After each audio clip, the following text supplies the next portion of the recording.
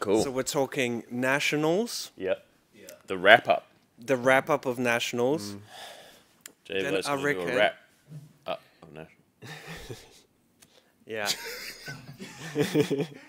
Please, no. Wrapping up on the national season, 45 nationals all over the world, 3 weeks of nonstop action.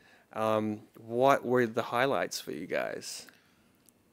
Mine was probably getting down to my local nationals, actually. Oh, yeah. And just on the Saturday, Sunday, and just watching a lot of the new talent come into the game. Yeah. People like Ben Dodd and Marshall Stevenson. Yeah. Yeah. Some really sick new players. I know it's really hard to pilot that deck, and those guys were playing it very well. Yeah, I remember a game, Ben Dodd versus Matt Rogers was a classic. Oh, it was I loved the way it showcased the power of Scale Peeler. It was one of those like moments that you're just like, wow, this card is amazing into this. You know, all they want to do is shove in their equipments. But yeah, Scale Peeler just navigating around that. But yeah, also Marshall played a really good game against Enigma. And these are, you know, if anyone wants to watch these, you can go on the Fab TCG YouTube channel, check those. All the games are there. And honestly, I just want to shout out all the countries that streamed, because it's so much effort, but it's just so nice to sit at home, tune in to, you know, we had like above 10 countries every single weekend, which was just so amazing. And it's so much effort. I feel like Alex got a lot of that. Probably the first time streaming such an event, right? And it's just the production behind that is amazing. So And of course, was it Swedish Nats that had that awesome coverage? Like, spot on. Yeah, it had just the whole like kind of pop up with the deck list in between games, talking about the strategy, covering different choices. So yeah, the Swedish one was also Esports style. Could be a precursor for how we end up in the future. We've, That'd be awesome. We've come a long way from those early callings where it's like, you know, the homebrew. commentaries are like, we have to be very quiet because we're right next to the players. Wait, that was literally Zell and National. That happened this time. Oh no. But no. yeah, it was actually cool. It was the first Nats I've ever been to. That's kind of fun fact, because I have just, it's always been something's gotten in the way. Like I first got back into New Zealand and I had to quarantine in a hotel during Nats, and I was like desperate to get out so I could play it, but I just missed it. And then it was always in and I just was never able to kind of make it work. And this time I actually got to go and see Nats, and it was awesome. To see. I still haven't been to nationals. You still never been to a Nats? Oh. So the first New Zealand nationals, I was amped. And the date of my firstborn was the same date of nationals. So at that point, I was the just date, Yeah, man. sounds like a priority. Change the date. Yeah. the Just funny thing induce, is, bro, induce. yeah, Kieran was playing my list, and I kind of showed him the power of Reiner, and he took it to the first nationals. And I still remember being in the hospital. Baby just got delivered. I'm getting a phone call from Kieran. Like, hold on, baby, hold on. It was just like, how do I sideboard into the mirror? I'm like, yeah. just go ham, just roll scabbies. Yeah, my partner was not too happy about it. Hey, he did top 8, so Yeah. there is that. But other than that, other amazing nationals. Canada, Mansand killed it with that stream. Shout out to Brody and Ellie for casting Super that good. one. Yeah, it was really cool. Yeah, Hong Kong, Singapore, Malaysia. I was trying to tune into all of them. Yeah, awesome results. And yeah, Zen coming out on top. Yes. 14 wins total. Yeah, yeah, 14 out of 45, pretty solid effort. And you can just see the power of the deck on the stream. And New being kind of the New and Victor kind of rose up as kind of the designated counters to Zen. Yeah, For sure. were there any plays that you guys, any particular plays that you guys were very kind of impressed by over those 3 weekends? Impressed by probably the scale peeler, man. Yeah. Seeing that for the first time and then like getting it explained is like, actually this guy is like, you know, really intelligent, because he is stopping the Zens from doing exactly what they want to do. Yeah, it's not something you'd initially think, oh, I'm going to run this dagger into the Zen, because they're all attack actions, and they're you know, they only have a certain amount of equipment they really want to block with, but then you're like, oh yeah, actually it really ruins them on the turn they really want to block. Yeah. And then the one time that they defended, there's like a Siren's Call take you on the board. Yeah. Yeah. Siren's Call actually been a card that has really impressed me this whole season. Like, just I really like the seeing the development of the new decks as we've been going along as well, till we get to the final Japanese Nat Savior taking it down on a very defensive new deck as well, which but still having cards like that really kind of it's just disruption. There's not really much you can do about it. And it's not just new. I feel like the generic card pool these days with the weakest link, sensors, a lot of these cards are starting to really become kind of main deck because of the power of Zen that we've seen over the list, over nationals. There was I really like the sensor plays, especially after Siren's Call. I think that was a pretty cool thing where you just look at your opponent's hand, know exactly what they have, and then you come in with the sensor with perfect information.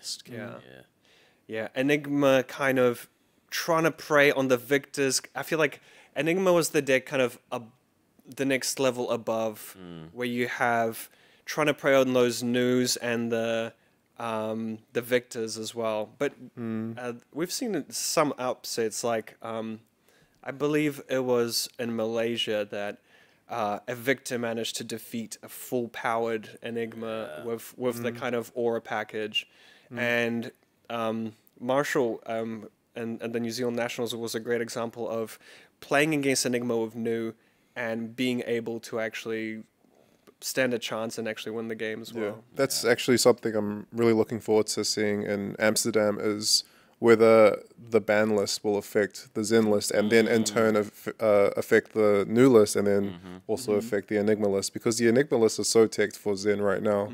They're playing so many attack actions, they're going extremely aggro. I'm just wondering, like, because you have to lose a lot of percentage points in your other matchups to make sure your Zen matchup is even like 10-20%.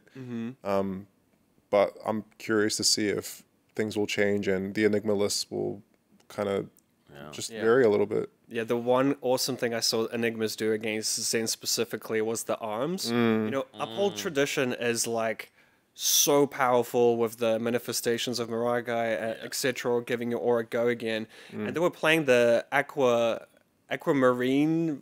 Waves of Aquamarine. Is it? Oh no, I can't remember the exact name, but yeah. Yeah. The +1 on the CNC, +1 on a weakest link. Yeah, I wanted the person who had that first done to them. Wait, they're just because there's a certain kind of pattern your mind gets into once you've seen a card flipped up a certain number of times and it is a specific card. You just forget that there's any other options available, and they're like, wait, no, what? That's not a aura. You can't. Yeah, I think it's for me, it's like the perfect.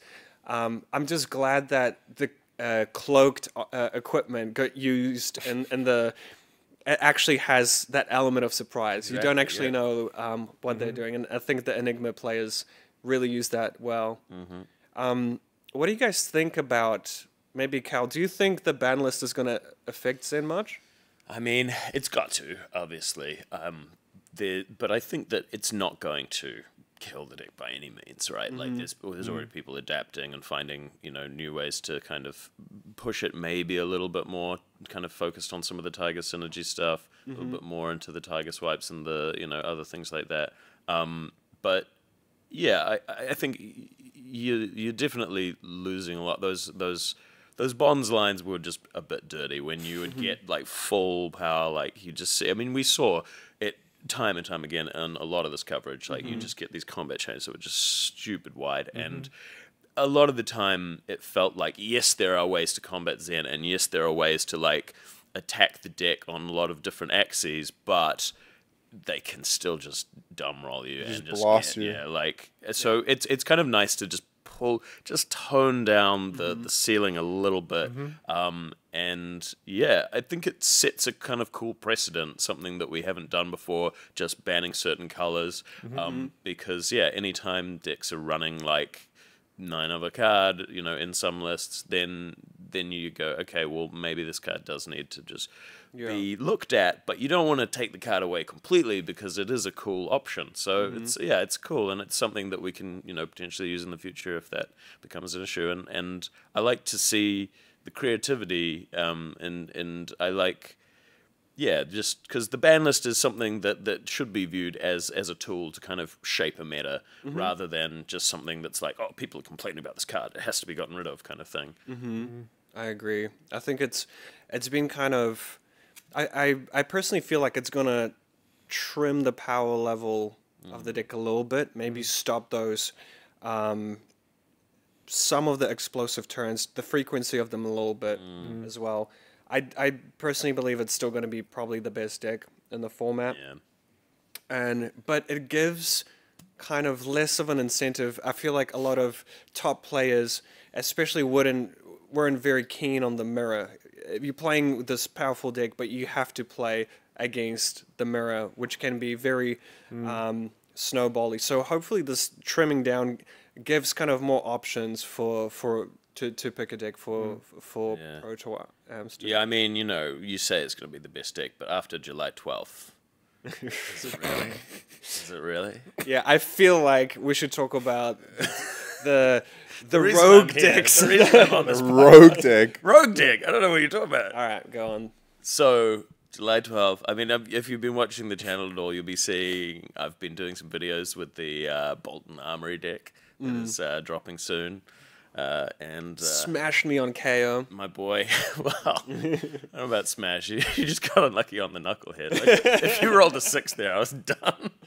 But yeah, you know, Bolton's, it's no secret that he's my favorite hero, and he's long been kind of languishing in those kind of tier 2, in that rogue deck kind of thing. And you know, if I may drink a little copium for a second, I think that with the tools that he's about to get, there's a possibility that he could be relatively well positioned. Now look, he's not good against Zen still, unless you get some serious kind of you know, disruption in there. And that's the fun thing, is that I think there's definitely ways you can put in powerful generic cards in Bolton and make them even more powerful because of his hero ability and stuff.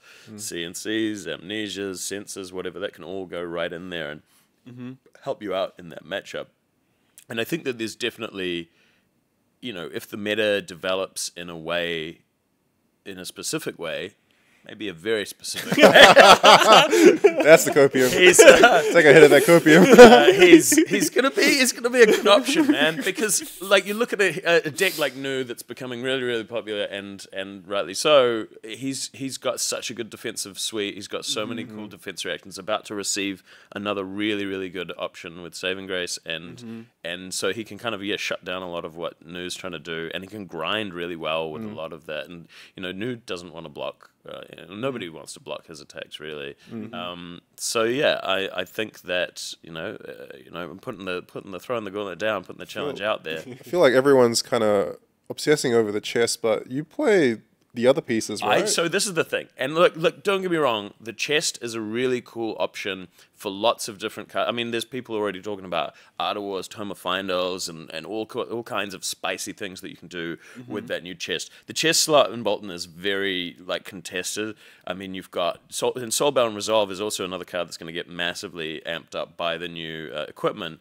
I'm a Finals Spring Tunic truther from way back. You know, I think that card is kind of integral to the way I personally play Bolton, using that resource kind of playing on off every few turns, getting to do a big turn with a V or a take flight or something like that. And it's kind of too integral for me to give up to play something like the new Solar Plexus to get a big turn. But I really like the other pieces because it just provides you these ways. They're really skill testing, but they give you that defensive option, and when you pair them with the new Saving Grace, it can get really, really juicy, because all of a sudden you can have a card in your arsenal, say it's like a Bolt of Courage or something, and you're like, oh, my turn doesn't look that good unless I can get a Quicken or a Courage. So you're like, okay, I can use the arms, get that Courage, then I use a saving grace. I've blocked 7. I've kept cards in my hand, and now my a Bolt of Courage has a courage token that can allow me to give it go again to make it a lot more threatening, all that kind of stuff. They are skill testing, and it takes a kind of good player, probably somebody a lot better than me, to actually make it work. But I like running Tunic and all the rest of the the Learner's Grace, kind of the Grace equipment.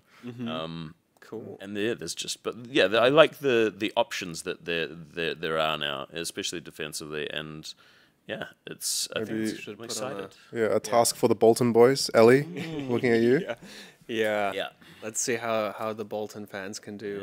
And it's cool also to see, I got to shout out I can't remember the player's name, but the Bolton that was playing the Great Axe as well. There's there's all sorts of things you can do. And lots of kind of exciting. Honestly, and the calling Warsaw, the Italian team, the Emperors were.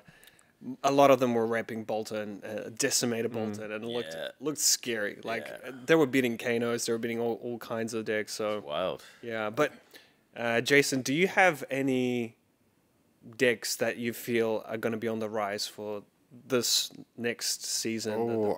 Coming into the Pro Tour. I'm hopeful. I'm hopeful that Enigma will finally see her day as a tier 1-ish deck. But I think that I think Kano is gonna get a little bit of a surge, pun not intended. Just because his toughest matchup was getting blasted by Zen basically, and his ceiling's been toned down, so maybe he can come out to play a little bit. Yeah, and we've seen Enigma, like there's been a lot of Enigma Zen games even that have been super close. I remember watching Elliot in Singapore in the finals, getting so close. Shout out to Elliot. And is it Chu Eng? I believe it was. I think it was dubbed the best player in Singapore. I watched his game as well, Enigma versus Zen, and these Enigma specialists were getting super close. It's so close. It's so close. Yeah. It's just like one of those things where a couple of things change, and then all of a sudden the results are wildly different, and we're not talking about certain heroes as much, and that's just kind of how it rolls. Like you were talking about earlier, the Azuri that came so close to winning Japanese Nats, and like.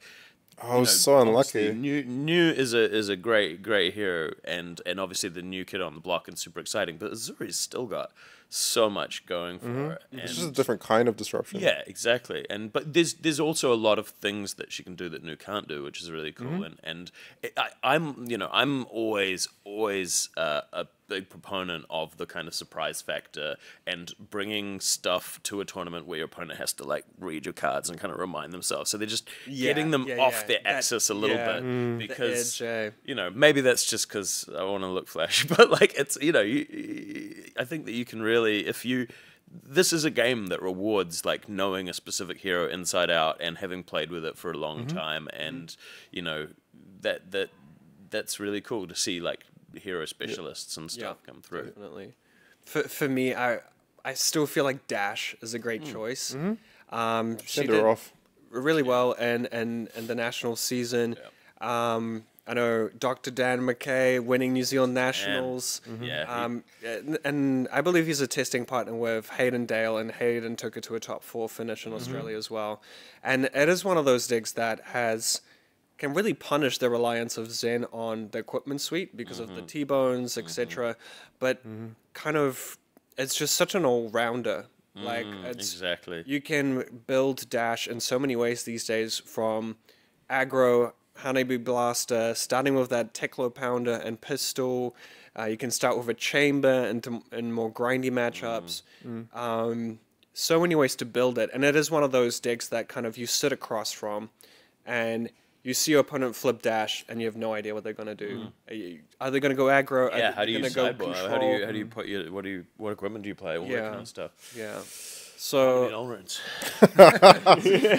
it's just consistent, right? All your cards do the same thing, and they're all pretty above rate. Yeah. And it is one of these things, if they go first and they drop another item on the very first turn, Oh god, yeah.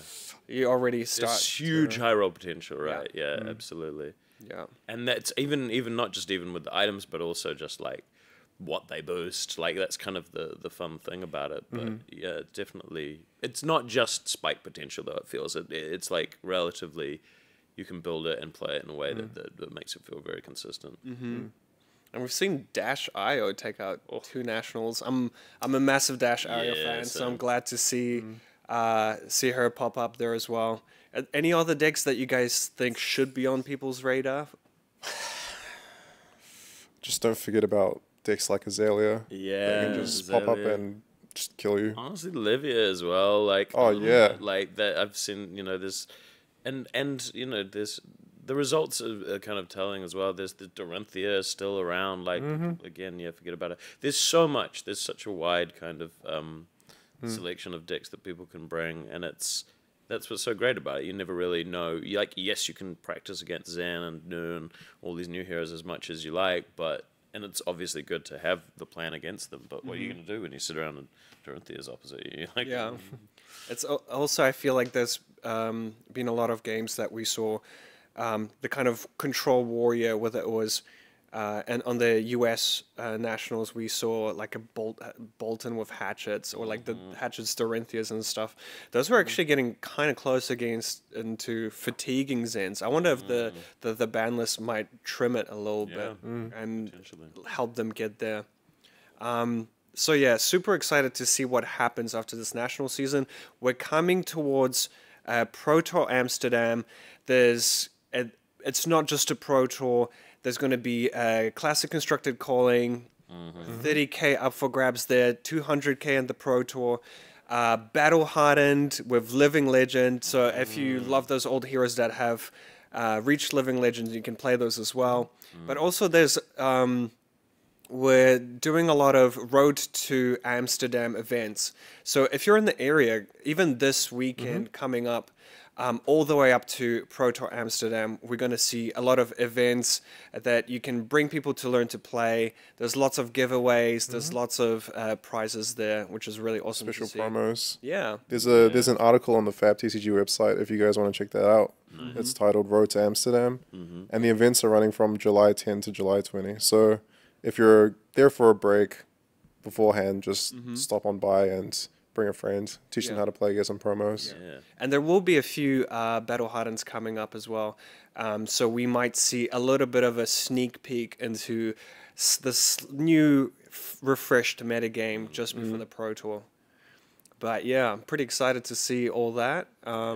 Pretty jealous I'm not in Amsterdam, to be honest. Yeah, It'll be a fun time. Yeah, definitely. Awesome. If you're there, walk up to Karen and Brian and just ask the hardest questions you can about the game. Just give them a bit of a hard time.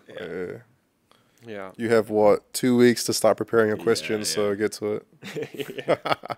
All right, we'll be tuning in from the Pro Tour next time, so keep your eyes peeled on that one. We'll see you then. Cheers. See ya.